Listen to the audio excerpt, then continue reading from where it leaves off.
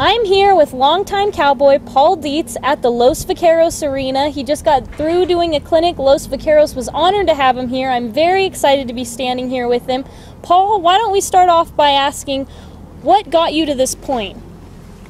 Well, I started team roping when I was kind of a young kid. Originally, we just got horses to trail ride and pack horses around. And from when I grew up, we didn't know any better, but it was a lot about force and leverage. I met my long-term mentor and friend, Buck Brannaman, and he just really changed my life. And now we kind of go around the country most of the year, about 9 months a year, just teaching people to be better horse people, kind of to give their horse a chance. And it's amazing the lives that change through the horses. It's brought me some of the greatest things of my life. Some of my friends, it's really changed their life, seeing the interaction and learning to treat their horse a little better. A lot of times they learn to treat others a little better too. How do you feel about this clinic this weekend? Did you get through to a lot of people? I think we did. I think we had some amazing changes, had a lot of fun.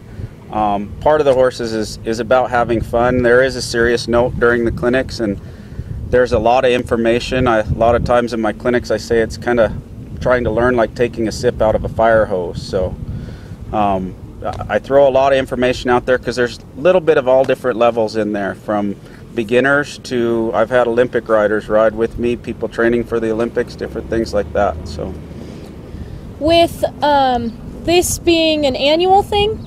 Yeah, we've been coming here since, I think about 2004 or so, so quite a few years now. So we've got a lot of long-term friends here, met a lot of new friends this year, and just had an amazing time. Where will you go from here, from Big Bear? From here we do a clinic up by Los Osos, by San Luis Obispo area. It's a beach clinic.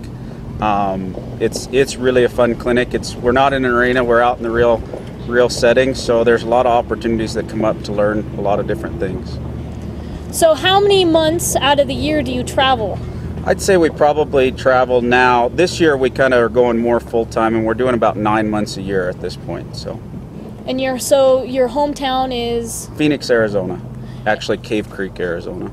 So you've been traveling out of Phoenix this whole time?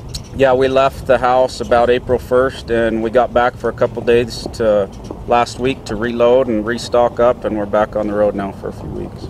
So how old were you when you started training a horse? My first horse, I think I started when I was 16. It was a little bit here. I'd ride one or two at a time, and then when I went to college I started training quite a bit more. My parents said you had to have a job if we're going to help you with college, so I started riding quite a bit more when I was through college. I got some footage this weekend of team sorting and doing the cows. Is that a big thing of yours?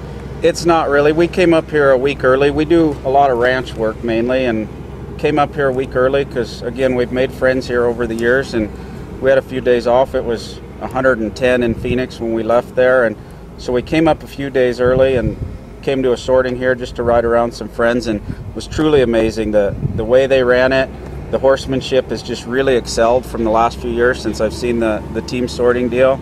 A lot of great people and a great time. There was a lot of people at that deal that weren't even at the clinic, but we just had such an amazing time through that. Well, this is amazing. On Thursday night, I got to see his demonstration, and then I realized that you can be a beginner, you can be advanced. Any horse person can benefit from his clinic. I know a lot of people that went through it this weekend, and they loved it, and they feel this great connection between them and their horse. And I just think it's awesome what Paul does. So he'll be here next year, and you're going to want to come to this clinic. It can help you tremendously. And it's been an honor to have you here. We're just so thankful. It's great to be here. Thank you. Thank you.